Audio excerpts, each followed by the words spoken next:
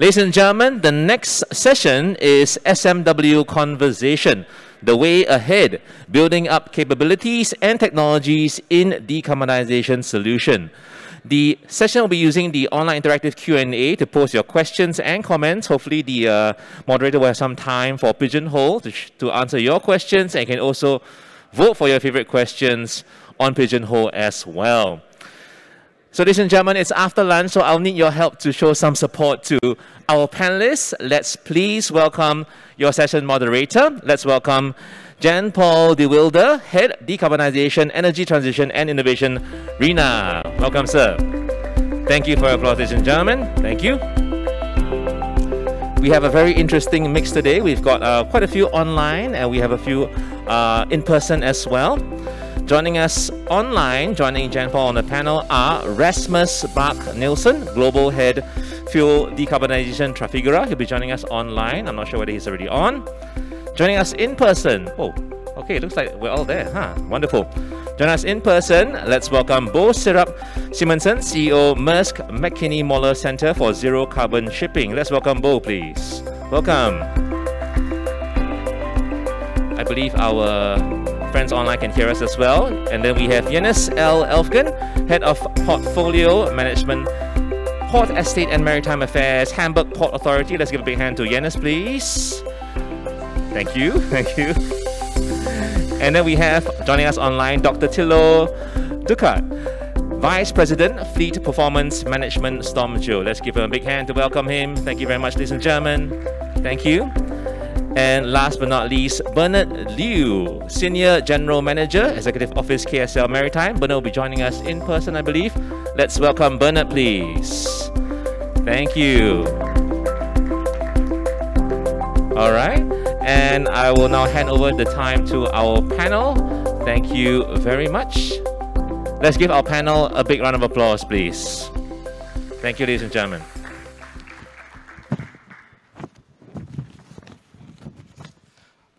Good afternoon, ladies and gentlemen. I will start this panel discussion with a short backdrop on the goals that are driving maritime decarbonization before further introducing the panelists to you.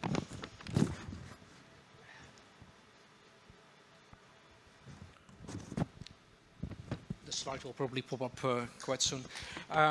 In 2015, member countries of the United Nations made commitments to fight climate change, which resulted in the Paris Agreement, essentially to limit global warming to 1.5 degrees Celsius. At the time, international shipping was not included in that agreement, although international shipping carries about 80% of the global trade and is responsible for 2 to 3% of global carbon emissions. IMO, however, has taken action to commit the maritime industry to a reduction of emissions by implementing its initial strategy on the reduction of greenhouse gases from ships. Hopefully the slide will pop up soon, but there will be a chart which shows that the business as usual scenario would result in catastrophic escalation from emissions from ships. IMO has realized that it's ambitious, cannot be achieved in one step or with just one measure, and defined short-term measures by 2023, medium-term measures by 2030, and long-term measures by 2050, as have already been highlighted by a number of presenters before. What has not been mentioned is that IMO ultimate goal is zero emissions from international shipping before the end of this century. Now, it is widely acknowledged that short-term goals may be achieved by technical and operational measures alone, but meeting the medium and the long-term goals heavily depends on further technical innovations, market-based measures, and the effective uptake of alternative low-carbon and eventually zero-carbon fuels. It should be noted, however, that the greenhouse gas strategy of IMO will be reviewed in 2023, and the effectiveness of short-term measures will be reviewed in 2026. And it is generally expected that these will be further tightened going forward. In fact, during the recent MEPC meeting in November last year, a number of member states have actually submitted proposals to further strengthen IMO's 2030 and 2050 ambition levels. And moreover, during COP26 last year in Glasgow, there have been calls for zero emissions of shipping already by 2050 to stay on course to meet the Paris Agreement objectives. Now, noting that decarbonization challenges are monumental, and not only for the shipping industry, I will now introduce the panelists coming from a wide spectrum of the maritime industry, and look forward to a fruitful discussion and insights from them.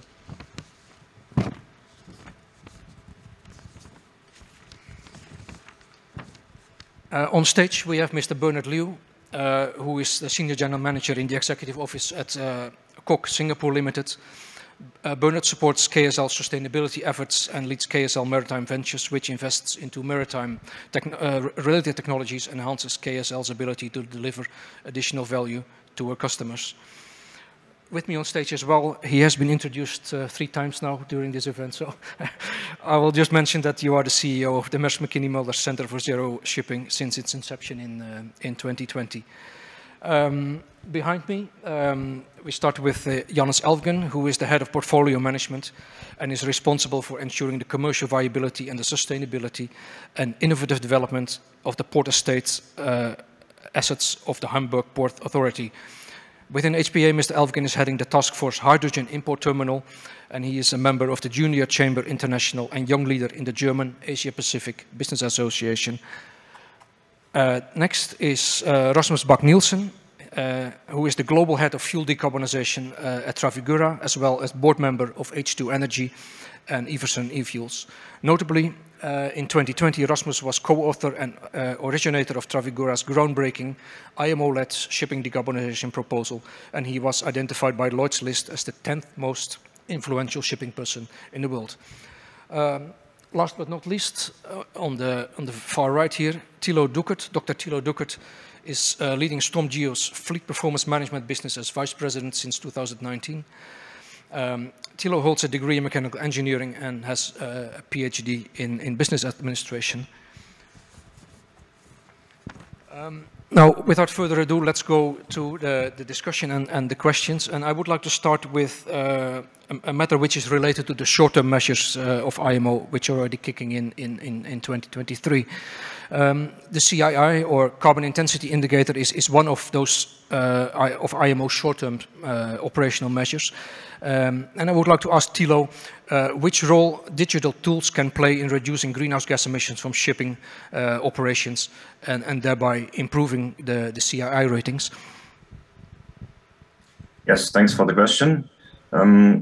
Obviously, I mean, we have several measures which can help to improve the CII. There's on the one hand the hardware-based measures, but we are talking about software, obviously more today. And if you look at software, then there are several tools which can help to reduce and to manage your CII, because you have to go from A to B in the most efficient way. So there's, for example, weather routing, which is a very good tool to reduce the carbon emissions on your route, because you can choose the exact best route to come from A to B. So that will, in the long term, reduce carbon emissions. And there's also other digital tools like the monitoring of your vessel performance and all the systems on board of the vessel, which can, in the long end, reduce your carbon emissions. So these are very practical measures to cope with the challenge we are looking at right now. Right, thank you, Thilo. Bernard, if I may go to you. KSL is a company that is both a ship owner and a shipyard operator. Could you perhaps share KSL's Maritime's perspective on decarbonization and the risk appetite to adopt early stage decarbonization technologies? Thank you, John-Paul. Afternoon, everyone. Let me do some quick introduction of KSL Maritime Group. We own and operate over 140 different marine assets and 5 shipyards. We have Pacific Carriers Limited, Porsche Offshore Services, and Pax Ocean shipyards. And finally, we have recently also started our own KSL Maritime Ventures. So these are the 4 companies that forms the group. And how we approach decarbonization in this case is more of a total sum game. In the past 5 years, we have been looking to scope 1, 2, and 3 in terms of carbon emissions reductions. For scope 1, we look at our existing assets and vessels. One, of course, is to look into carbon capture, which is the holy grail that everybody's speaking about. We have initiated research and development programs with the local institutes and A-Star and other engagement companies. So that is on carbon capture. Next, we look into our supply chain with respect to scope 2. Our seafarers, when they travel, airfare, right, air miles and travel like that. How do we reduce that? How do we make it more efficient? Our supply chain with respect to ship spares, regional distribution of equipment. How can we also optimize that piece of work? So technologies comes into play here with respect to AI, predictive maintenance, fleet management systems. And that's how we also adopt different technologies besides hardware. Of course, then we talk about scope 3, and that is our ultimate supply chain, our vendors. Recently, collectively as well, with the Coastal Sustainability Alliance, we're now looking into electrifying and decarbonizing the coastal logistics supply chain. So that forms a more holistic approach to how we adopt new technologies and also support the ecosystem at large. Now, to do this, our shipyards play a meaningful role as well.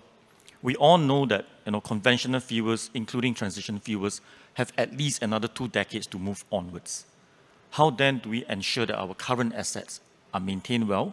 The shipyards come into play. How then do we prepare for retrofitting? The yards comes in as well.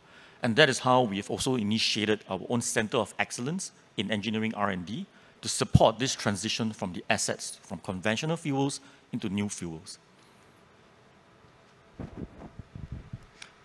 Well, Bernard, in the run-up to this panel, we talked about Singapore's Coastal Sustainability Alliance, and basically to give this panel a bit of a local twist. Now, although domestic shipping is not subjected to IMO regulations, it is important to mention that Singapore locally is actively accelerating decarbonization on a local level. Could you perhaps briefly elaborate on this initiative? Sure. I'm going to start with a physical example and call a friend here, but effectively we are very blessed to be in Singapore because we have a very strong infrastructure in play. We have a strong maritime cluster over in Singapore as one of the leading maritime capitals. And one of the playbooks that you have here, right? Sorry to do a pitch for MPA in a way, but you have a maritime blueprint. So that provides us, I think, with also a framework for a lot of communities, a lot of companies to come together to communicate and discuss. How then do we talk about collaboration, not as a buzzword, but action word? So the Coastal Sustainability Alliance was exactly that. If you look into the blueprint, you will see the decarbonization pathways for assets. But assets alone and managing assets alone do not help to do full decarbonization. You need the collaboration and the ecosystem to be formed. And so what we tried to do, again starting off with shipyard, is to design a new PXO series of vessels that is electrified, but yet future ready for any future fuels. That supports our R&D and the production line and supply chain for the local SMEs in Singapore. Now, 99% of Singapore organizations and companies are SMEs. So if you don't have them on board, your scope 1 and 3 supply or decarbonization plan will be affected. So having the support of the SMEs allows us to move on to the third phase, which is engaging on future talent. Shipping needs more talent, be it on crew. We are seeing effects of crew side, right? Shortage of crew. COVID has also caused some disturbances there. Back on shore, same. We need to be able to attract talent. And the way to do so is to create new technologies, create new drives for people to want to join us and see a future. Now, with that, we move to the logistics supply and standardization of infrastructure. So any vessels coming into Singapore know that you do not have a discrepancy and you're able to operate smoothly and seamlessly. So that's how we collaborate collectively as a group. And finally, with that logistics platform that is formed, we allow for a hotbed of new startups to come in again. Because we can attract new startups with new problem statements and they know they have meaningful use cases to work upon, their success is increased, right? So that's how we actually engage. And of course, all this cannot be done without the support of MPA, IMDA, Singapore Shipping Association. There's so many infrastructure play organizations in Singapore that are coming together to collaborate and to help see companies succeed. Thank you, Bernard. It's good to note that such initiatives are taken on a national level. Now let me engage Rasmus into the conversation, and I forgot to mention that actually the three people behind me are actually calling in from Europe, and it is extremely early in Europe, I believe. And thank you for waking up early and calling in to this session. Rasmus, Trafigura launched its white paper on the IMO-led shipping decarbonization program in September 2020. Can you help to elaborate how you experienced the development until now and why it is so crucial to put a price on carbon in shipping fuels? Absolutely. If we go back to September 20 and the immediate 6 months, we had a lot of skepticism and also criticism.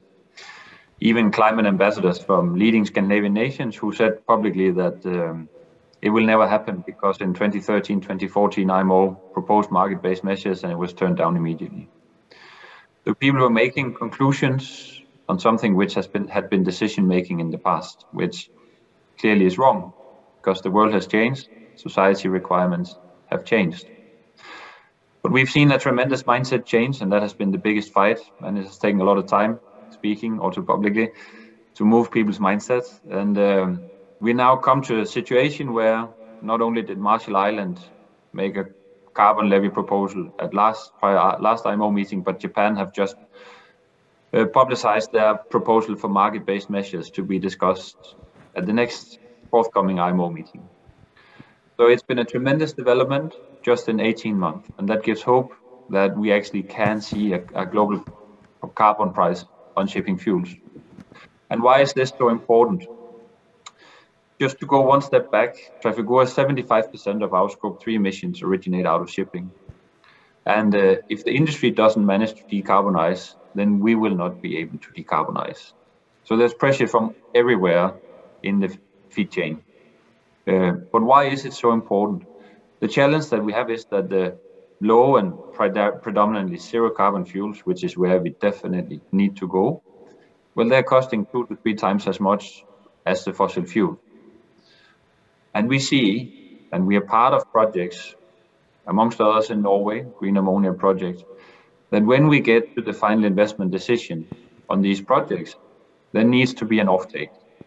If a bank is to give you 80 to 90% leverage financing, and even to make the projects realistic for green fuels to be brought to the market, well, then we need someone to offtake them. If there's no market, we cannot realistically expect anyone to offtake in scale, and this is the key, we need green fuels in scale. Well, if there's no market, we cannot expect a large flow of green fuels to hit the market. And if there's not a large flow of green fuels expected to hit the market, well, then we cannot expect owners to go and buy the engine technology. So we need to start at the top level, which is IMO. But IMO is progressing, but we need IMO to take even more responsibility. I believe it's there, it's coming, but IMO member delegates need to understand that it's their responsibility to make this happen. Thank you, Rasmus. Bo, I'm pretty sure that you have an opinion on market-based measures as well. Absolutely. Please. No, thank you. And following up on what Rasmus just said, I think this is generally accepted now that we see a lot of strong developments, companies leaning in now and getting things going. But in order to really get it to scale at the speed needed, we need regulation, and we need global regulation. And this can be done in multiple ways. You could do a pure technical regulation where you just force the carbon content down technically, or you can do it with market-based measures. And I think there's a general understanding also that the market-based way of doing it is probably the better one, because then you will do it in a way that sort of fits into the market and in a cost-effective way. So the market will find the cost-effective way. So I think that has tremendous merit. And from the Mærsk-Mc-Kinney Møller Center for Zero Carbon Shipping, we've been working also with different concepts for market-based measures.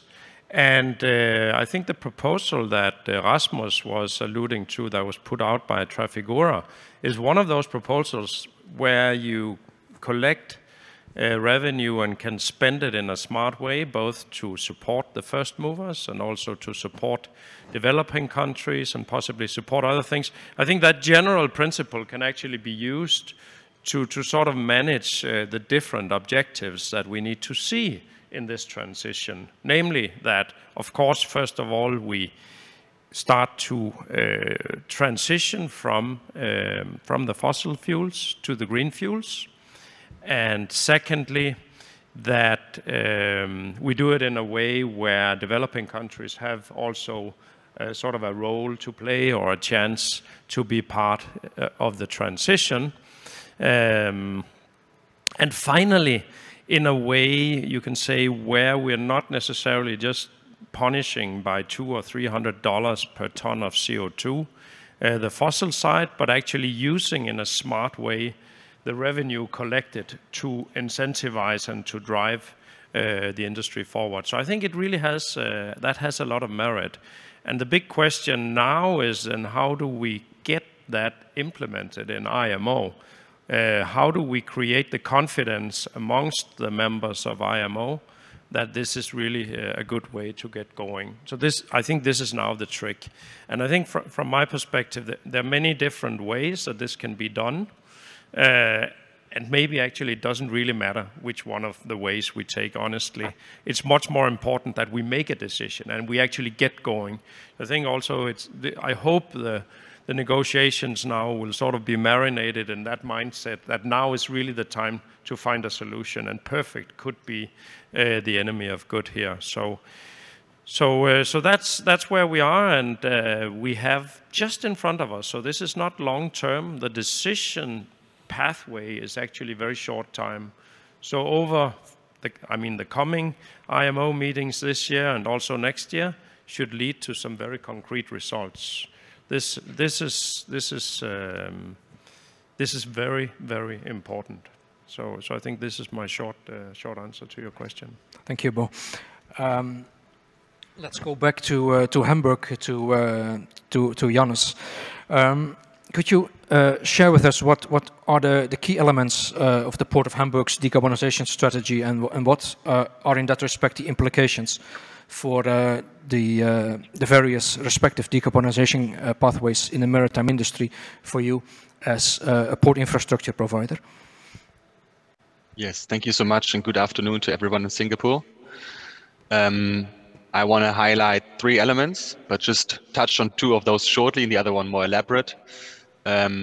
So the 3 elements are within our port decarbonization strategy are mobility, of course, the industry, and the production of renewables. Of course, we as a landlord port need also to focus on increasing the production of renewable energy. It goes to wind, to solar, to geothermal.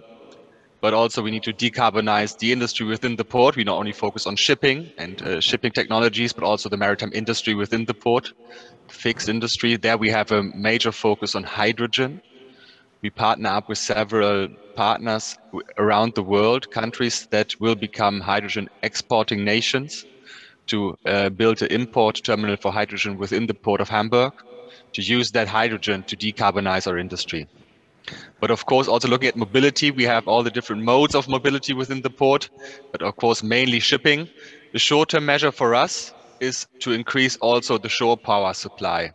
We have been the first port in Europe to provide onshore power supply for cruise vessels already in 2015. And we will extend that supply over the next few years already, so that every major berth within the port of Hamburg can have shore power, so that we aim at a zero emission at berth target in 2030. So that's the short-term measures, of course, but then of course we have to look what happens to the vessels when they unplug and they go to the open sea. And I want to mention Bo's initiative, where we are also part of the European Green Corridor initiative. So that's where we participate in an initiative with other ports. There's where the collaboration is needed, right? Where you need to ensure that the entire value chain for new green fuels is established, and to support the rise of those fuels. But then we also look at port and inland vessels, and there we are focusing on developing the fueling infrastructure for basically looking, there are 3 different modes.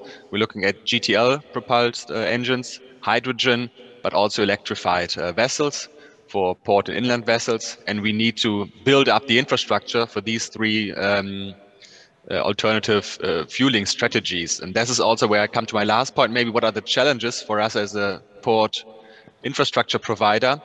Well, basically in the last decades, we had mainly one fueling element, petrol-based ones. And now we are coming into a phase where we will have several technologies in parallel. And we as the infrastructure provider need to react to that and need to be open so that all these different technologies can be tested in the market. And it's still unclear, of course, what the new silver bullet will be. Will there be ever a silver bullet? But that's, of course, a bigger challenge. It's, I would say, maybe to a lesser extent, a big challenge for the large, very large ports, but especially for more crowded ports, for smaller ports, it's a big challenge, of course, to react to the different demands of maybe ammonia, maybe methanol, other green fuels, maybe still LNG, maybe electrification, hydrogen. So to have the infrastructure in place for bunkering and all those kind of things, this is a big challenge for the port as a landlord. Thank you, Jonas. I would like to go back to Rasmus. As there have been calls by stakeholders, amongst other the World Shipping Council, for full well-to-wake considerations in the assessment of alternative fuels. Could you perhaps elaborate on why such life cycle assessments are so important compared to the current tank-to-propeller approach in the current IMO strategy? Absolutely. Without a full life cycle assessment, you don't count all emissions in a fuel. And it's one of the challenges with LNG, for instance, because there's a tremendous amount of methane slippage before the LNG hits the tank. And methane over a 20-year time horizon is 86 times more potent. So we need to be able to compare what is the right emissions that we are emitting in our industry.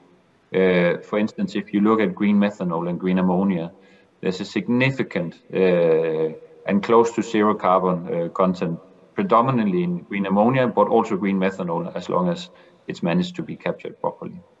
But without full life cycle assessment, then we're not comparing the right things. But the positive here, IMO has come far also in this trajectory, and we do believe and we see that IMO probably, and it's not taken for granted, but probably will decide on measuring CO2 emissions on full life cycle assessment, which is a big positive. Just to go back to, and now I jump briefly in terms of IMO and carbon frameworks, and I just want to bring in the EU ETS. EU ETS is, in our view, positive in the sense it's pushing IMO. The challenge we have with regional measures, and maybe in particular the EU ETS, is that the funds collected will go into is planned as of today to go into a green innovation fund, where there's no warranties that we will see the incentivizing of production of new fuels. And again, we see the biggest obstacle for a significant decarbonization being around the production and availability of the zero carbon fuels. So the challenge with the EU ETS, and it's just, if EU politicians are listening here, well, we need the funds to be channeled back into the industry so we can get the use of zero carbon fuels incentivized. Thank you. Thank you, Rasmus. Going back to Thilo, going forward, there is probably going to be more requirement for recording and keeping records of emissions. I would like to ask you, what are the prerequisites for a shipping company for a good management of the reductions of greenhouse gases, as well as which trends do you see going forward using digital tools for this decarbonization journey? Yeah, thanks for the question. I mean, we heard now from the other panelists a lot about the goals and where we want to go to, and also some of the measures we have, including alternative fuels and other measures. When it comes to practice, though, it's very important to know the emissions first and to be able to measure them, and then in the end also to be able to reduce them. And there comes the whole reporting of the fuel consumption and then also the connected emissions into play. And that's the absolute prerequisite. We saw this with MLB and TCS. We also see it now with the new CII upcoming next year, that there's an extreme need for accurate data in the industry about the consumptions of the ships with the different fuels. And that is the absolute prerequisite, that you collect very accurate data on your ships and send them to shore to be able to analyze them so that you have a sound system in place which can give you a baseline for the decarbonization. And that's very important. Historically, this was done and is still done today with a manual ship-to-shore reporting. This can be very accurate, and this is also what we are doing with a lot of our clients. But we see a trend, because you asked about the trends, that more and more automated data reporting also comes into play, so that there are sensors on board of the ships which actually store the fuel consumption on the different engines and equipment and then send them to shore. And we see a pretty strong trend recently in the last 2 to 3 years that also this data can be used to baseline the emissions and to have a very reliable reporting. You have to combine it with the manual reporting to be able to judge if it's really good, but this is a trend which is upcoming and in the end will also give us a better baselining for the upcoming emission measures. Thank you, Thilo. Going back to Bo, Bo, your center launched its industry transition strategy in October last year. Could you perhaps share with us what are the targets identified in this strategy and how it is how its implementation is going at the moment? Thank you. Yes, we launched the first version of what we call the industry transition strategy, where we are taking a view at the energy system and at the global fleet, and from that basically coming up with a proposal to what kind of targets are the right targets for the industry and how are we going to get there. And we launched the first version in October last year, and we're working on a next version. And we believe very strongly that the industry can set a target and should set a target of 0 in 2050. So that's the first thing, and this is being debated now, and it'll be a part of the conversation in IMO, and we're going to support that conversation with deep techno-economic analysis. It's also really important to set markers on 2030 and 2040. In that, as we've heard IPCC and a lot of others state, it's not only the 2050, and we can't sort of rely on this hockey stick where everything will come together 2 or 3 decades from now. So it's also really important, and I would say particularly the 2030 mark is really important to focus on. And for us, the 2030 mark, it will be important for the energy efficiency efforts, as we just heard Dr. Thilo talking about here. We still believe there's a lot of opportunity in energy efficiency. CII will drive a part of that, but it'll not drive all. So we also need to find the ways of bringing energy efficiency even further. And there are some barriers in our industry due to the way it's segmented between owner and operator and so on. And we have to work with those barriers in a new way using digital tools, etc. So that's one of the alleys that is going to be very important for this decade. And then we need to get going. So we need to get these green corridors. You've heard several MOUs today. This is really important. But then the important thing about that is that there's not much scale in these green corridors, actually, that we're talking about.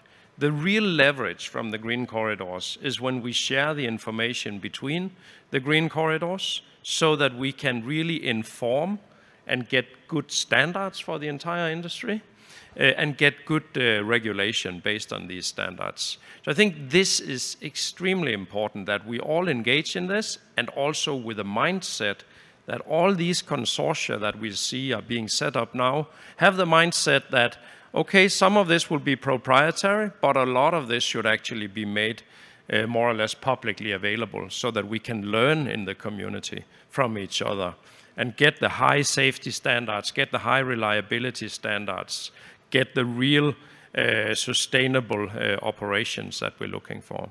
So I think these are some of the key elements. So yes, it's a long-term vision and a long-term objective, but we have a lot to do right now, actually. And I don't need to comment more probably on the regulatory because I see the time is running. But this is really an important one for the next year. Thank you. Thank you, Bo. The next question is quite general, and I would like to ask it to all panelists, and probably a very difficult one to answer. What do you see as the biggest obstacle or obstacles for the shipping industry not to embark and progress on decarbonization pathways soon or fast enough? So, and how can we turn challenges into opportunities? Can you start, Bernard? Sure. If I may understand the question, what is the biggest obstacle that we see as owner-operators, right, towards decarbonization? I can't help but also agree with what Bo just mentioned on data. I think the need for big data and understanding of data to be shared across the ecosystems, across partners, right, in the supply chain, will help us to decarbonize further. One, when we talk about the vessels, sensorization of the vessels, sharing of the information allows for better weather routing, optimization, fuel efficiencies on the vessel. You move on to talking about carbon capture, you move on to talk about future fuels, the same. We need to understand the engines and how it works and how operations turn out. And that's where the fuels will be able to better be optimized. So sharing of data is very important, and it's not just a digital platform, it is also a human and operational platform that we need to work on. Plus regulatory as well. There's sufficient data that might not be allowed to be shared because of confidentiality. Right. Thank you. Rasmus, talking about obstacles, can you add anything to this discussion? No, I will actually go back to praise what Bo was saying around the green corridors, because the many small parts makes for a big solution. And we need to have the many small parts put together before the people who needs to be courageous and take risk. But we need to have the backbone of a start of an infrastructure, and the green corridors is part of that. And yes, I would like to praise Singapore as well for taking more and more leadership on this, and this is in Singapore today. So well done to MPA for pushing these kind of things forward. So the green corridors will be a foundation backbone for what is the future. We see, I'm just back from North Shipping in Oslo, and that's why I cannot be in Singapore physically today. Also a lot of developments around coastal green ammonia bunkering.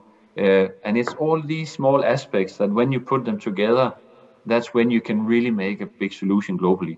And if you combine that with IMO, and I think IMO is the biggest obstacle, not to sound like a broken record, but when we get that solution within IMO and on the back of the green corridors and all of the projects around the world which are mushrooming out, well, then we have the scalability possibility.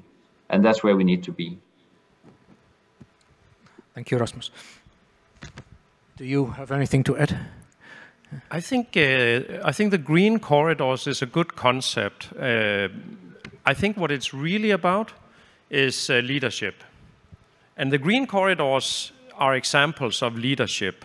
This is companies and governments leaning in without seeing exactly the business case yet, but they lean in because they feel it's the right thing to do, and there's probably some business ahead. So this is really about leadership, and I think if there's something I would say point to that we need to see more of, it's more of that. We need to see more of the cargo owners putting out their visions and their objectives for decarbonization.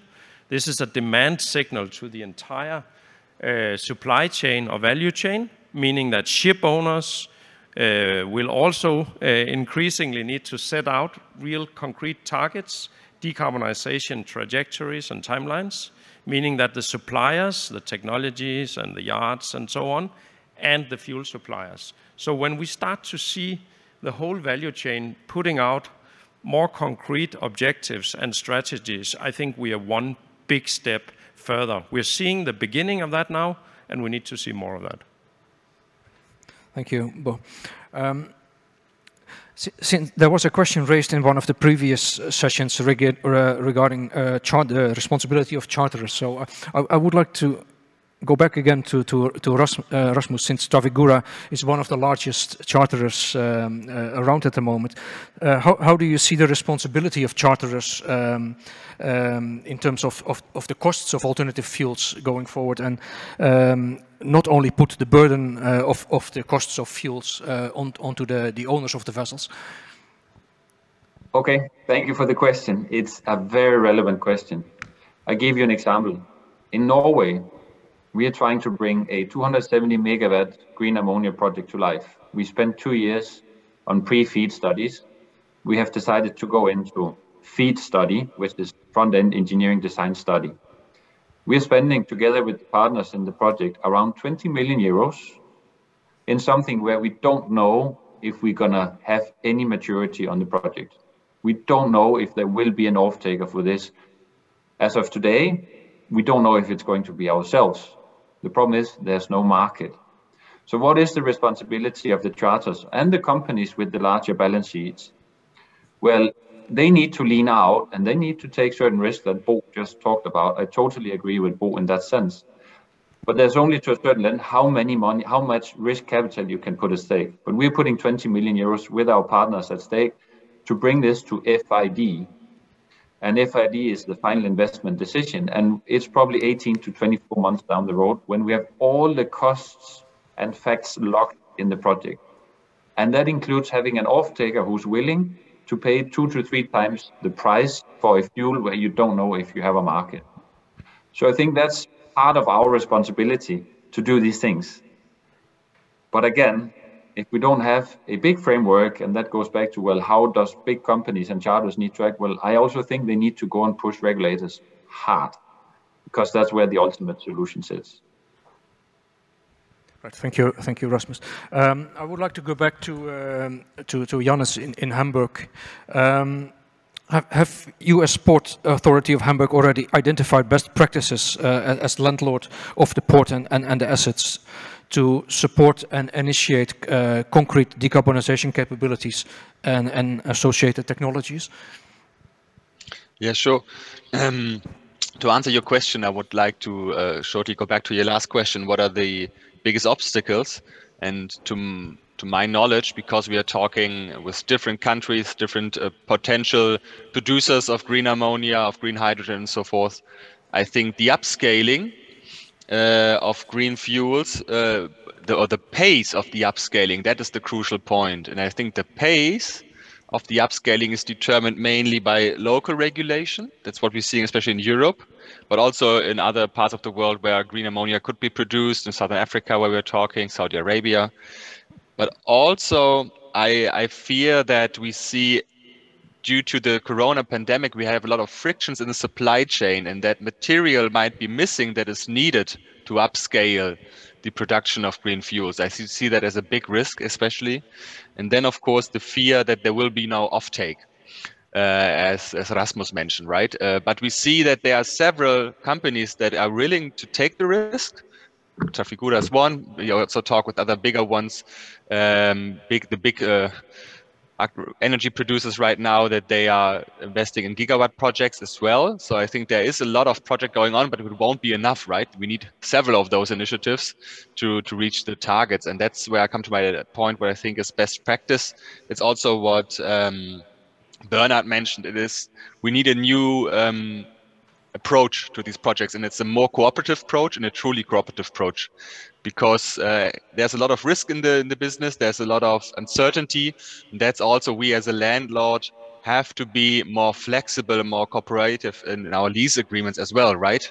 Land needs to be provided much more quicker and also much more short term, and we need a testing field within the port to test these new technologies and provide a level playing field for those to mature and to develop.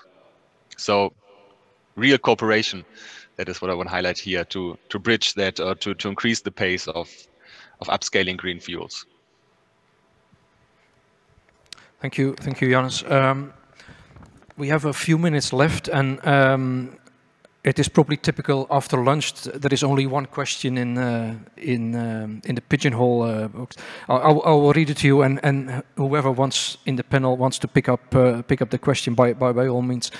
It says the technology to produce nature-based drop-in biofuels is available, thus reducing carbonization. But why is it not accelerated?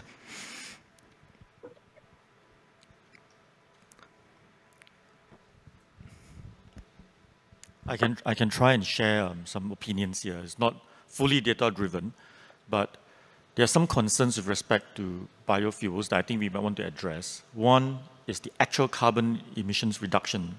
It's said to be zero carbon because of the life cycle of the fuel or the plant itself. But if that plantation has also done some carbon offsets and credit system, then that credit has already been taken off. So biofuel in itself, when you burn it, combust it, there is still CO2. So that is a technical fact, right, that we have been understanding. But then you look next into the infrastructure. How consistent and how regular a fuel supply will you have? How does this affect the operations of the engine, of the vessel performance? How does it blend if you're using this as a blended fuel? These are all engineering and operational questions that have to be addressed consistently. You can't just have biofuel in one pot and the next pot you change back to your MGO and so on. I think these are some of the considerations. All right, thank you, Bernard. I thought you were going to add something, but all right.